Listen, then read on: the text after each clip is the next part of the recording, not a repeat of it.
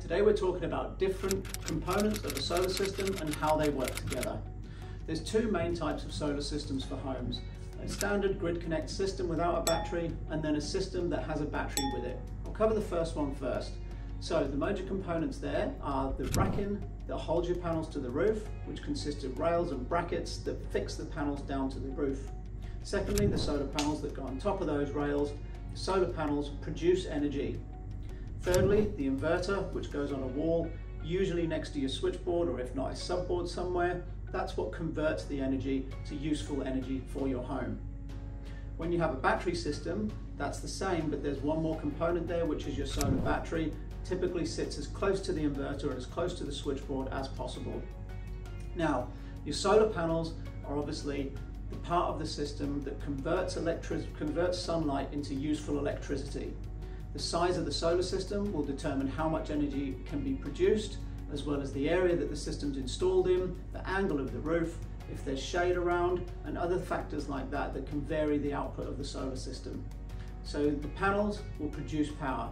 The power from those panels will then come down the cables in DC down into the inverter.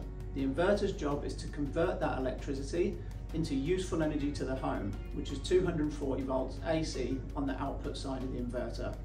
Once the energy comes out of the inverter, it will go into your switchboard, and any of those circuits that require power will now draw solar energy. If there's not enough solar energy coming through the inverter, then your home or business will just draw power from the grid. So if you need at any one time, say 10 kilowatts of solar energy, and your solar system in that same moment is producing 5 kilowatts of solar energy, it will mean that your home will be drawing 5 kilowatts of energy from your solar panels and 5 kilowatts of energy from the grid to make up that total required amount of 10 kilowatts. If, on the other hand, your home only needs 5 kilowatts, let's say, in that moment, and your solar system is actually producing 10 kilowatts, then obviously you've got more solar energy than you need. So you'll use the 5 kilowatts, and then the other 5 kilowatts that's spare will be exported back into the grid, and usually you'll get a credit from the grid. Depending on the retailer, that credit will vary in terms of value, but there'll be a credit there which will then come back onto your power bill. It's worth noting there that in different areas there's different export limits. So if you do have a larger system installed, there might be a limitation on how much energy the network will allow you to export back into the grid. So under that occasion, if there was an export limit of say 5 kilowatts and you were producing 10 kilowatts but only using 5 in the home, you wouldn't actually be allowed to export any more than 5 kilowatts at any time back into the grid. So now let's think about the battery system. Everything works the same, but now you've got a battery in place. So let's go back to your system. You're producing 10 kilowatts and you only needing 5 kilowatts in the home. Now, instead of exporting that extra 5 kilowatts or wasting it if there's some kind of limitation there, you'll actually put that power into the battery. So usually what happens is power comes down from the panels. The first priority is to go into your house. So whatever you need in the home will be provided by solar power. If you're not producing enough, you'll steal some from the grid. Secondly, if you're producing more, so you're producing 10 kilowatts, you're using 5, you've got 5 kilowatts spare, it will go straight into the battery and charge that battery up. Once your battery's full, that's when you start exporting into the grid.